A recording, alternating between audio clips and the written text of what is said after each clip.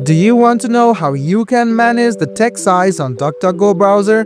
If yes, then this video is specially for you. Hello and welcome to How to Guide. Let's go ahead and start the video. Open the Duckduckgo browser on your phone. The next thing you want to do is click on the three dots on the top right hand corner of your screen and then click on Settings. Then scroll all the way down and find Accessibility right below Appearance.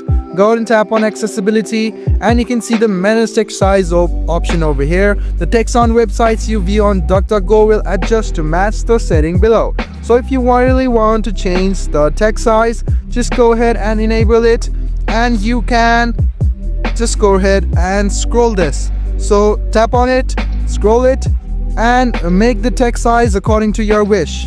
So this way the text size will increase or decrease according to your wish. So guys, it's quite easy and helpful. You can find this option over here right in Accessibility.